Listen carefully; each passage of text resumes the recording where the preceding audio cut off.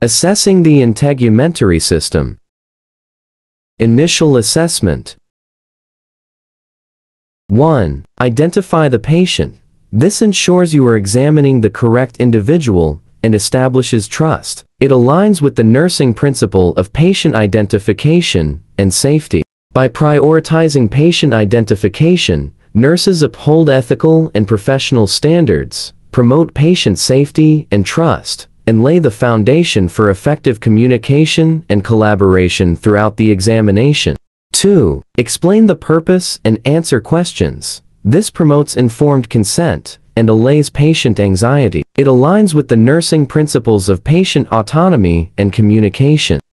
3. Perform hand hygiene. This prevents the spread of infection and adheres to infection control protocols, a core aspect of nursing practice.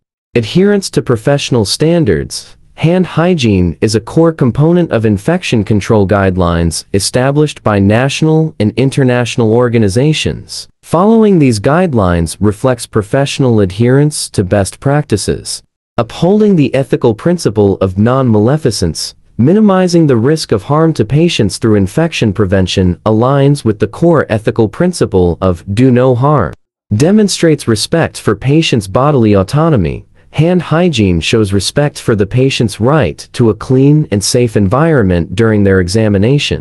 Timeliness matters. Perform hand hygiene before and after direct patient contact, and during the assessment as needed, particularly after touching potentially contaminated areas. Be a role model. Encourage and remind colleagues and patients to practice hand hygiene, creating a culture of safety and infection prevention.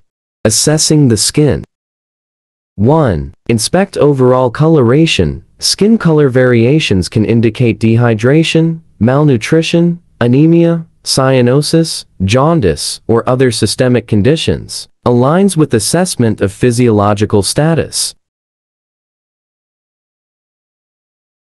2. Inspect for vascularity, bleeding, bruising, detects potential injuries, circulatory issues, or medication side effects. Aligns with assessment of circulatory and integumentary integrity.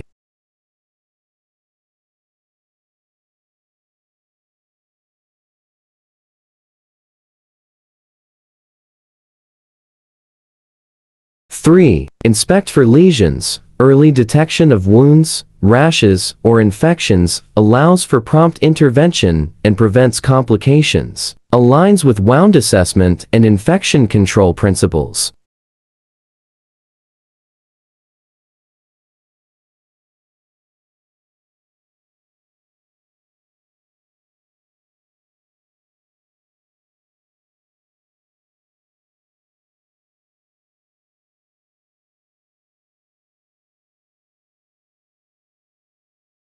4. Palpate skin temperature. Assess for fever, inflammation, or circulatory problems. Aligns with assessment of thermal regulation and circulatory integrity.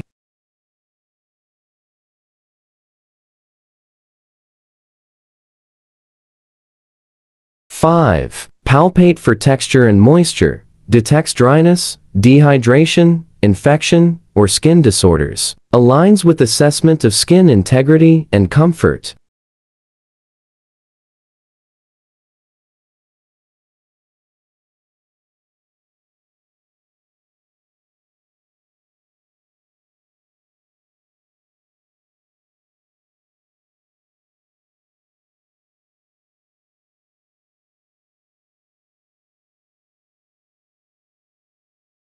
6. Assess skin turgor. Indicates hydration status and potential nutritional deficiencies. Aligns with assessment of nutritional status and fluid balance.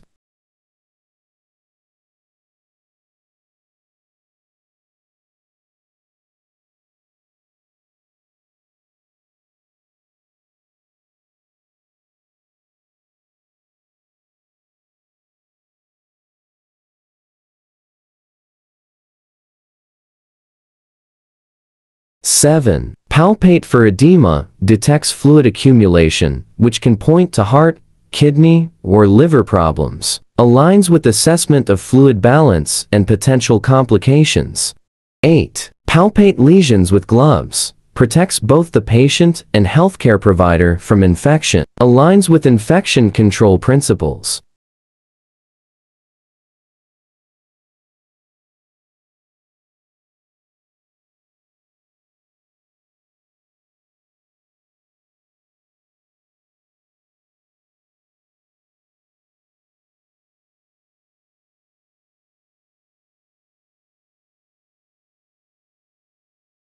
Nine. Inspect nail angle, shape, and color. Detects clubbing, which can indicate respiratory or cardiovascular issues, and other nail changes that may indicate health problems. Aligns with assessment of systemic health and potential complications.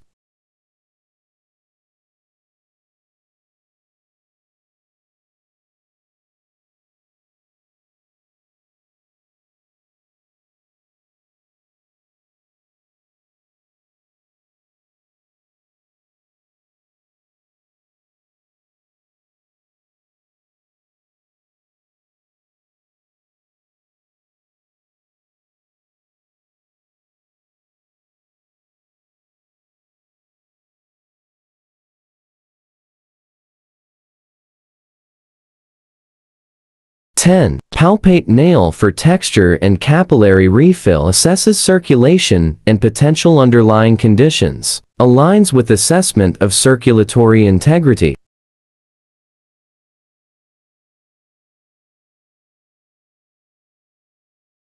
11. Inspect hair and scalp. Detects infestations, fungal infections, or hair loss, which can be signs of malnutrition, stress, or other health concerns. Aligns with assessment of overall health and potential underlying conditions.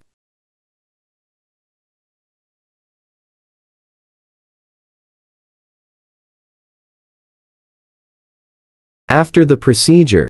1. Perform hand hygiene. Prevents the spread of infection following contact with the patient. Aligns with infection control principles.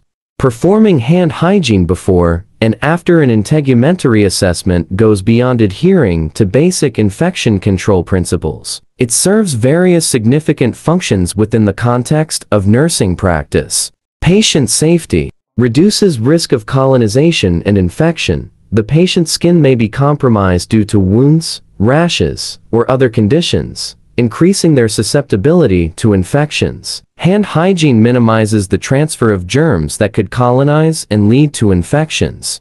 Contributes to a safe healthcare environment. Consistent hand hygiene practices by all healthcare providers contribute to a cleaner and safer environment for everyone.